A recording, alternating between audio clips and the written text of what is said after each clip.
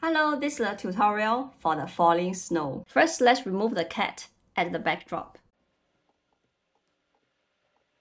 Then we are going to add all the sprites. So let's add snowman, snowflake. I want to add 2 stars and put it on top of the tree. Star, duplicate. So I'll put 1 on top here. Change its direction. The other star here. Let's make the snowflake smaller. The snowflake is blue color. By right, it should be white color. So let's go to costumes. Select the whole snowflake. Change its fill color to white. And change its outline to white as well. So now it becomes white. I'm going to add 2024 as well. 2.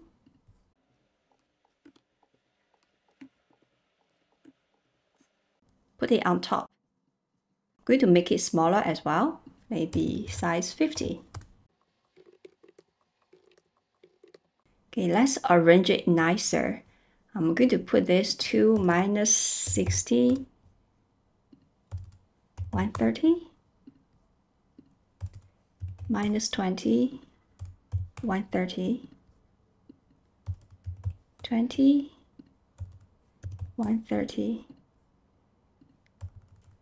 60, 130. If we go to the costumes for the numbers, there's only 1 color.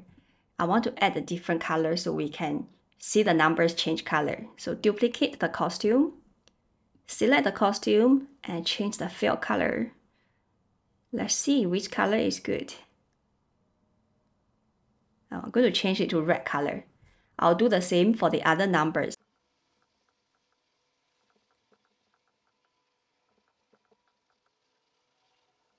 Okay, now let's look at the code for the numbers.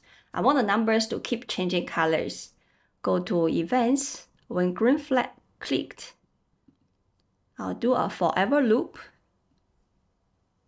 Wait for 1 second. Go to Looks. Next costume. Now let's try. Okay, number 4 is changing, so it works. Now this is only for number 4. Let's drag the code to the other numbers as well. So all the numbers will have the same code. Okay, let's try. Okay, the numbers are changing colors. Now let's look at the code for snowman. We want the snowman to move around.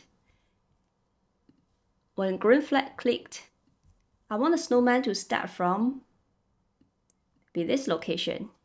So -30, -20. Go to motion, go to. So -30, -20 is already here. We want the snowman face to the right. So point in direction 90. And we want the snowman to turn left and right, not upside down.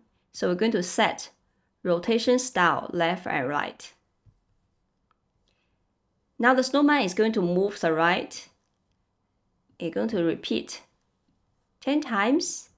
Every time it's going to move 5 seconds.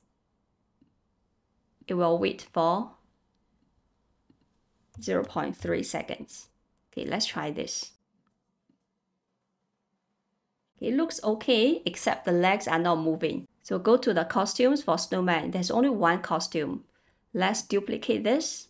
And for the second costume, we are going to lift up this leg and put down this leg. So now let's go back to the code. Every time the snowman moves, we need to change to the next costume. Let's try again. Now the legs are moving. Now the snowman needs to turn back. So go to motion, turn 180 degrees, and it's going to walk again, turn again. So let's drag this code out, duplicate this code, and put it down below. Put it back, try again. So it will move to the right, turn, and move to the left. And we want the snowman to continue moving this way. So we drag it out And we're going to add a forever loop. Put all this code inside the forever loop and put it back. So this way the snowman will continue moving. Now let's look at the code for the snowflake. We want many snowflakes, so we are going to make many clones. When green flag clicked, first we'll hide the snowflake. And we will use a forever loop. Every time we are going to wait for 0.03 seconds. I'm going to create a clone of myself. Now when I start as a clone, okay, first we want the snowflakes to be of different sizes. Some are bigger, some are smaller. So go to looks, set size to, I'll go to operations, pick a random number from 5 to 10. So we'll set the size of snowflakes to be 5 to 10% of the original size. We want all the snowflakes to start from the top of the screen, but some start from the left, some start from the right. So we'll go to Y will be 180, so the snowflakes are on top of the screen. And for the X, we'll pick a random number from -240 to 240. I'll put it here.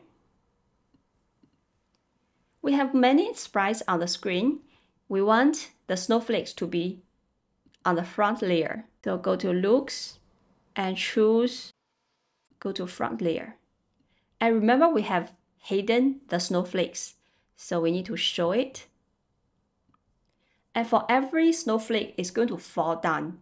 But we don't want the snowflakes to fall in a straight line. That will look very weird. Instead, we want the snowflakes to swing a little bit in the air. So we will glide for a certain amount of time. And we'll go to Y will be 180 with a snowflake touch the bottom of the screen. For the X, we're going to pick a random number from -10 to 10. We will add this random number to X position. So I will glide to this X position, Y position. Different snowflakes move at different speed. We'll pick a random amount of time for each snowflake. I'll put 3 to 7 seconds. So put it below. And once it reaches the bottom, we will need to delete this clone. Okay, now let's try.